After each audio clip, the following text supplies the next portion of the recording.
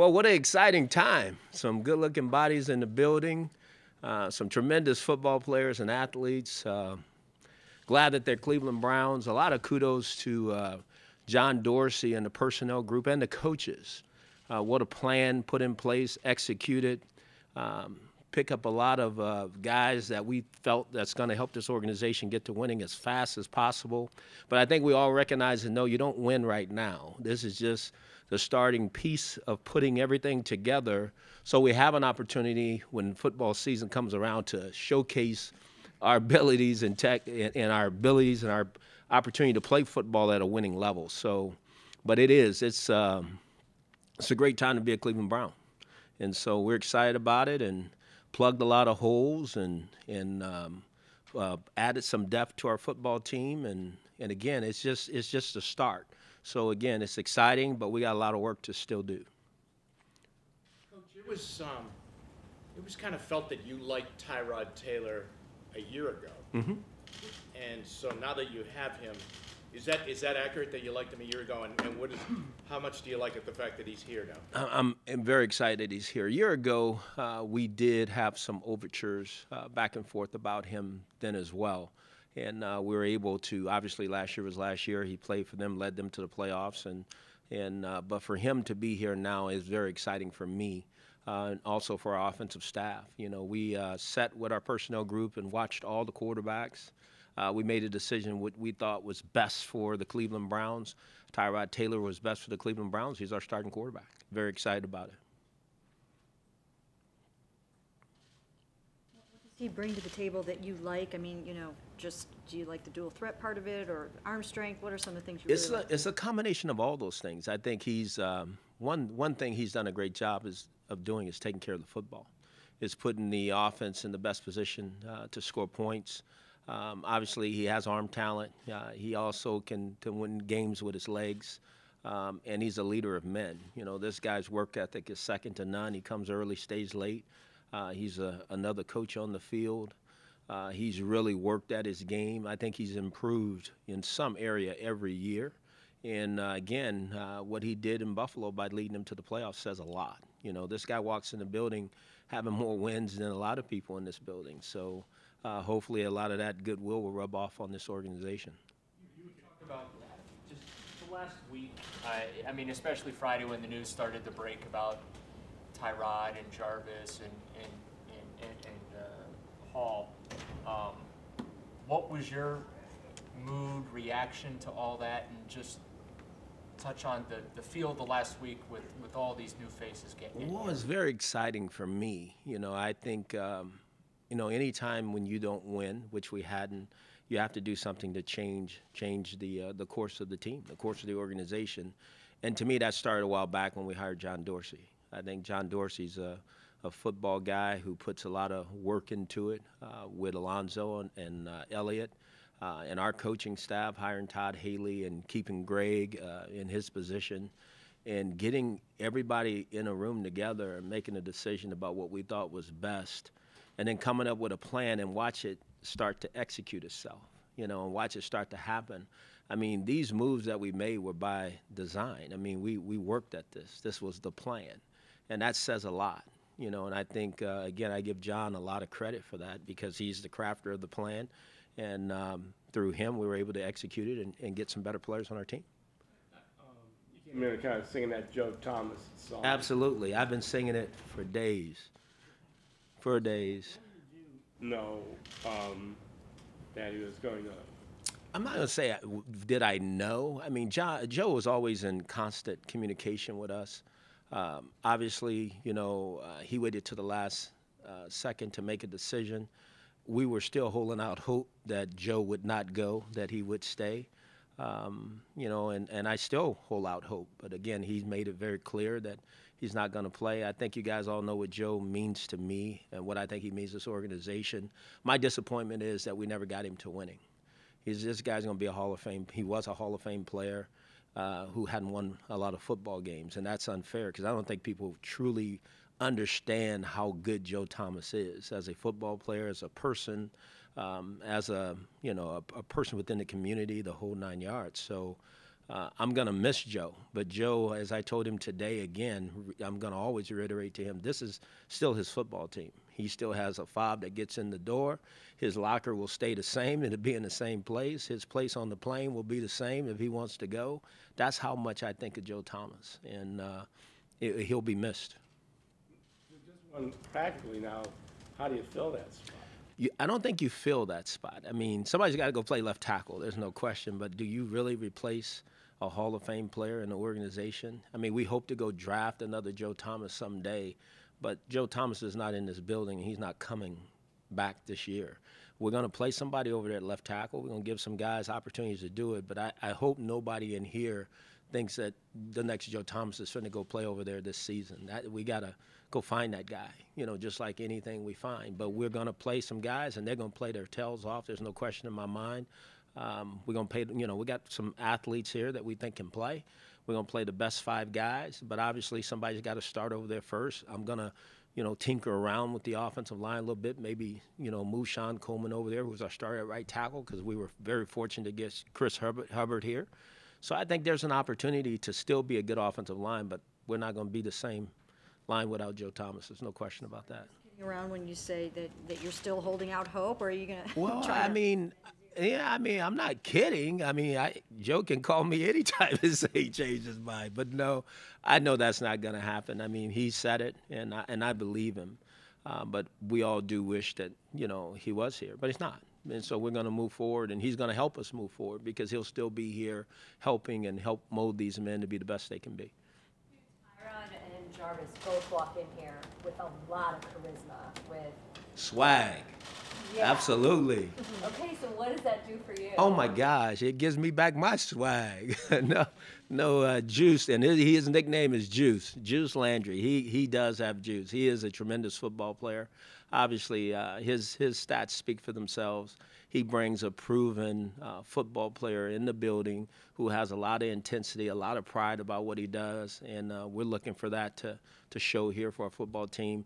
You look at Tyrod, I mean, the way he carries himself. I mean, you can tell he's very proud of his accomplishments.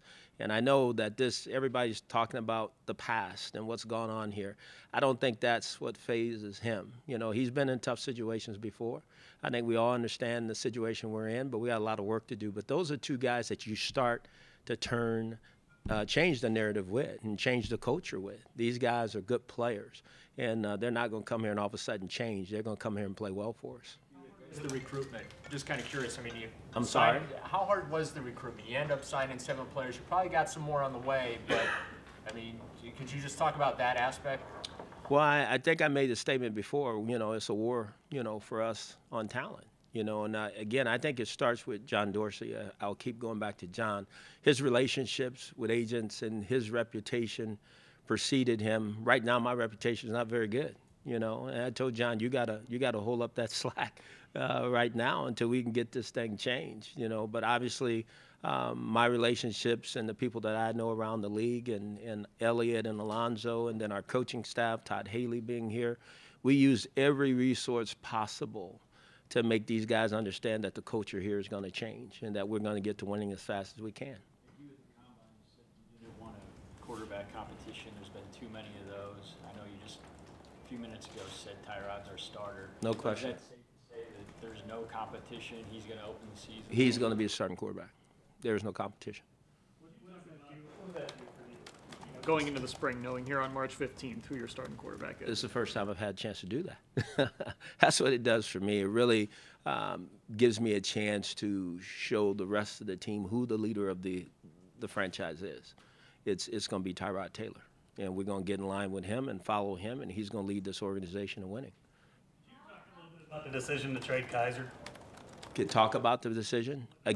Again, it was an organizational decision. We know we needed to improve in the secondary. Obviously, Deshaun's a young player, and we wish him well. I still think Deshaun's going to have a tremendous career in the National Football League.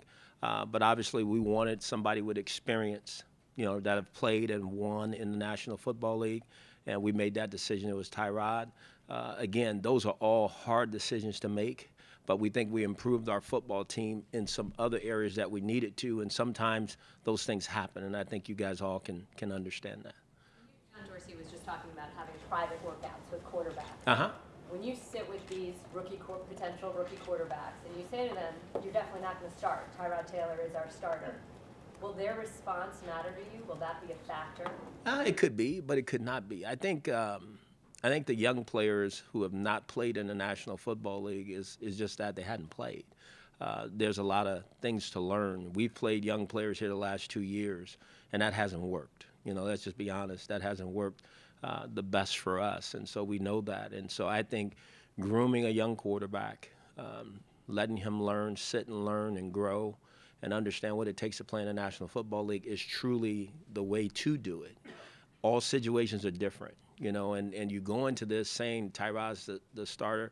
God forbid something ever happens, but we got to make sure we have other quarterbacks that are ready to play too. So, you know, whoever the backup quarterback is going to be a play away, you know, and we're going to draft a quarterback at some point here. I think we all know that. But, again, that guy just needs to know that the starter here is going to be Tyrod Taylor. A lot of people are looking at Tyrod as a bridge guy to that whoever you take. There's that magic word. Right. Do you see him like that? No. How do you I honestly, I get tired of hearing that word, bridge. This guy's a starting quarterback on our football team, you know.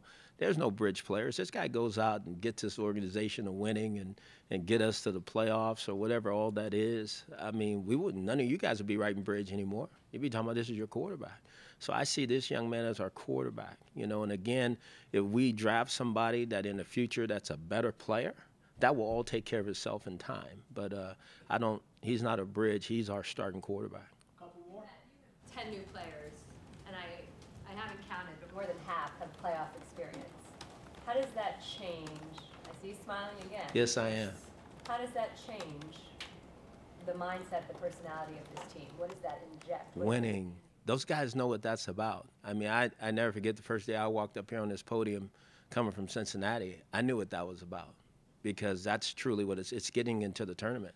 It's winning. That means you've won.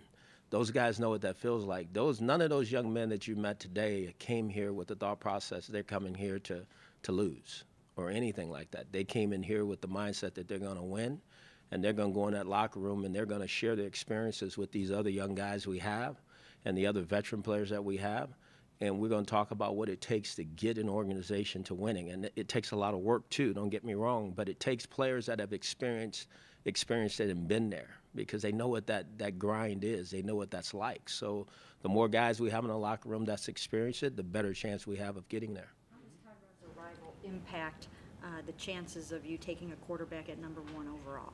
I don't think that has anything to do with anything. You know, I'd rather, if that's the decision that we make as an organization to take a quarterback at 1, then we will. You know, but it's Tyrod's the starting quarterback. You know, that's not going to change that. all the quarterbacks that Haley has worked with seem to be bigger, more traditional drop-back passers. So what is it about Tyrod Taylor that allowed you guys to get out of that mold, like what Haley called it? I think what me and Todd discussed is that, you know, again, I think he said it to you guys before, you know, it's all about fitting. It's not about system. It's about fitting what we do to the players that we have that's at our disposal. And this was a young man that gave us a chance to do a lot of different things that we have done, that he's done, that I've done, that we can, you know, craft something together to give us the best chance to have the best offense. And when it came down to it, he was the guy that gave us that chance. So was his mobility the determining factor? I think his ability to throw the football, too. I mean, the guy completes a high level of his passes, and he takes care of the football, and he has the ability to make plays with his legs. A.J. McCarron. I know, again, it's not about comparisons or anything like that. We made a decision that this was best. And again, I think it was said earlier, I think sometimes because of the A.J. connection with me in Cincinnati, I think everybody thought that's what it was. And because of the opportunities a year ago, that's not what this was about. I mean, nobody in this room knew that last year we were trying to get Tyrod Taylor too. So here it is. I mean, we were able to get a guy on the football team that I feel really good about, that our offensive staff feel really good about, and our personnel staff feel really good about. Was that before the trade deadline you're talking about? I'm sorry. When did you try No, to get last year, the off season, yes. Mm-hmm. What do you like about Carlos Hyde? How do you see him Oh, fit boy. with your and Todd's Oh, offense? boy, he likes to carry that ball. That guy's a violent runner. He goes downhill, and he bounces off of people, and he keeps on going. You know, and again, in order for us to be the type of team I think that we want to become, you know, late in the year, You know, when it becomes November, December, January, you got to be running football. You know, and you got to be able to line up and knock the other team off the ball and hand the ball to somebody that's going to make plays. And that's who Carlos Hyde is. He's played in these elements before. He understands it. I think he's excited about the chance to be back here doing this. And we're going to give him every opportunity to run the ball. Just tell us what you think Gordon and Landry as a tandem can accomplish and what that can do for you in matchups. Again, I'm not going to use all the combination words that people do, but I think it's going to be a really good mix. You know, Jarvis has done a tremendous job of playing inside and playing off of linebackers and safeties, and he's been hard to cover. And then you look at Josh, you know, and what he brings to the table, you know. You think of Corey Coleman, a young ascending Corey Coleman, if he comes back here and play as well as he can play, and Duke Johnson and David Njoku. And, again, there's so many other weapons now when you add these kind of players to your arsenal, and especially guys who are proven, who've made big-time plays in the National Football League. So what these guys will become, it will become as hard as they work. You know, whatever I think these guys want to be, they can be, but they got a lot of work to do. Flip the back end of your defense. Are you having to control Greg Williams' excitement right now? He is very excited. The Matt Magician's up there. I should call him the Matt Blitzer. He's up there finding different packages right now. No, he's excited. I mean, it's, again, I can't say enough how important it is for the alignment of the organization with John and myself and sitting down and talking about the areas of our football team that we needed to improve. And how the positions affect the game. You know, obviously the quarterback position, at receiver, and in the secondary. I mean, those are prime positions that affect the game.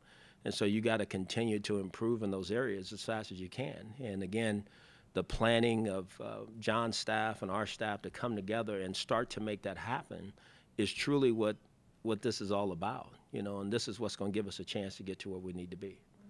When you go out and you do these privates with the quarterbacks and you bring them in here into Berea, what will you tell them about their chances of starting for this football team? That Tyrod Taylor's the starter. I mean, Mary Kay, I don't think these young men, just because he's a starter doesn't mean that the guys are not going to want the chance to start. I think they understand. I mean, there's a lot of these teams that are going to look at quarterbacks too that they're not going to have a chance to play. So I think guys understand that. You know, now, are they going to compete and be competitive and do everything they can to be out there? That's what we expect from them. You know, that's why you want a guy on your football team. But at the same time, you have to have a starting point. And our starting point is going to be Tyrod Taylor.